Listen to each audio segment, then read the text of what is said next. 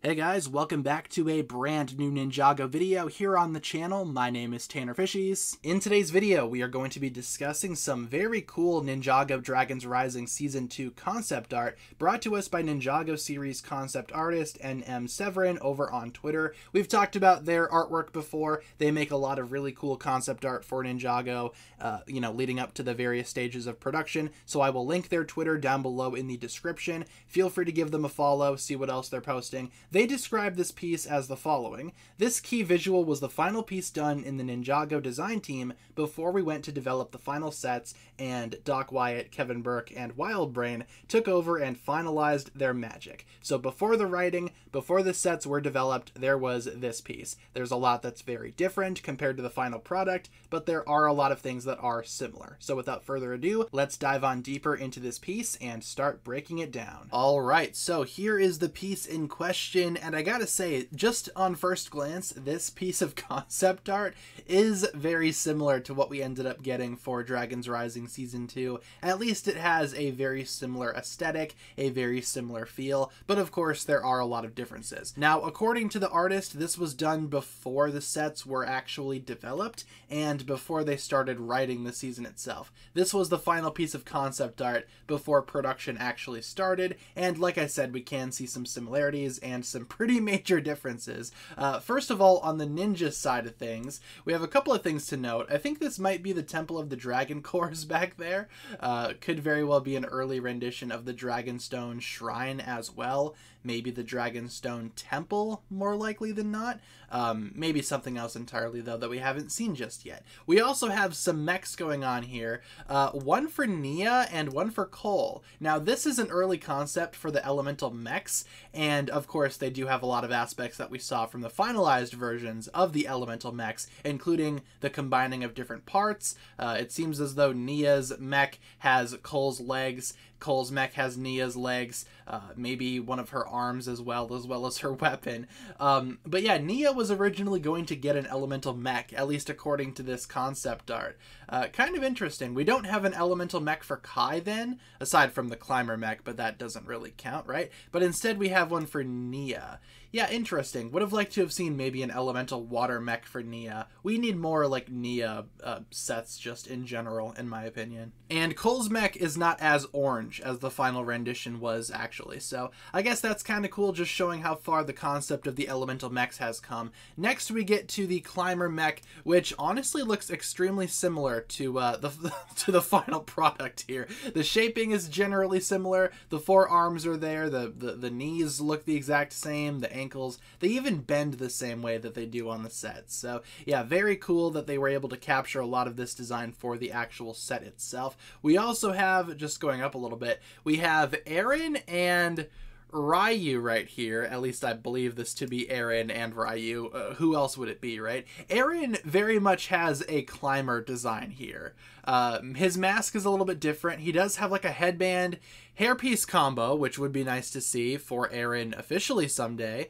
Maybe they should have done that for the upcoming tournament designs. But you know what? Climber Aaron did exist at one point. I wonder why they decided to not actually give Aaron a climber suit for the final version of Dragons Rising Season 2.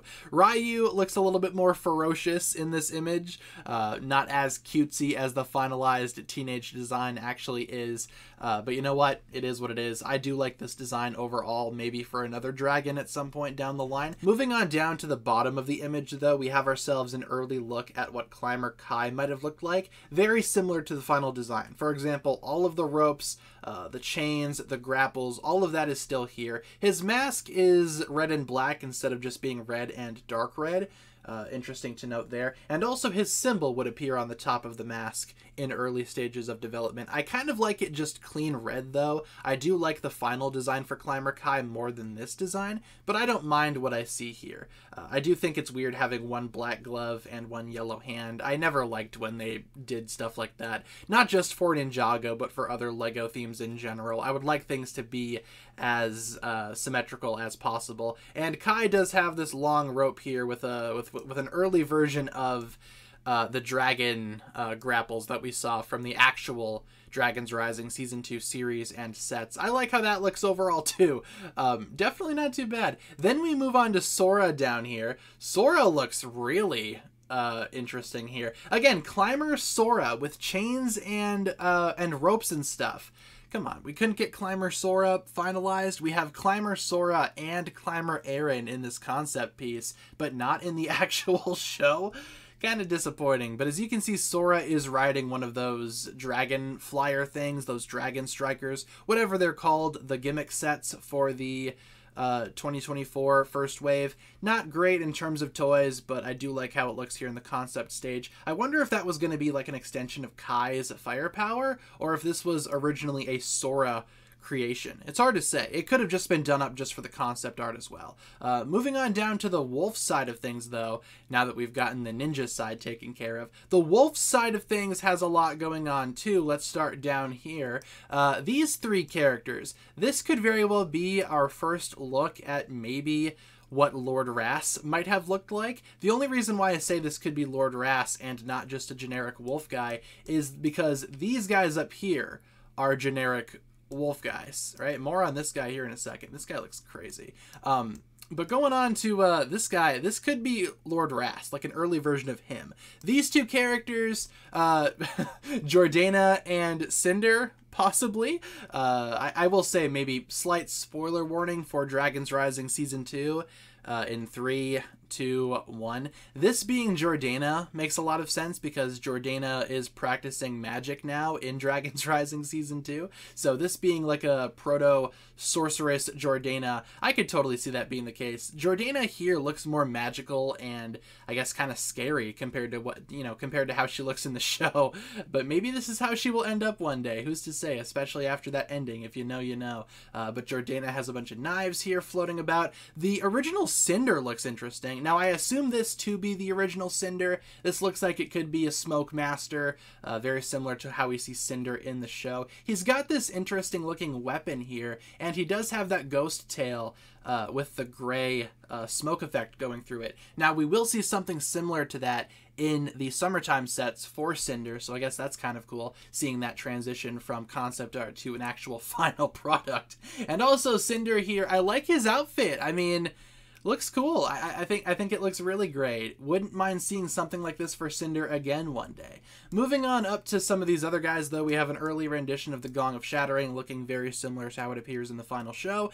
This guy looks interesting.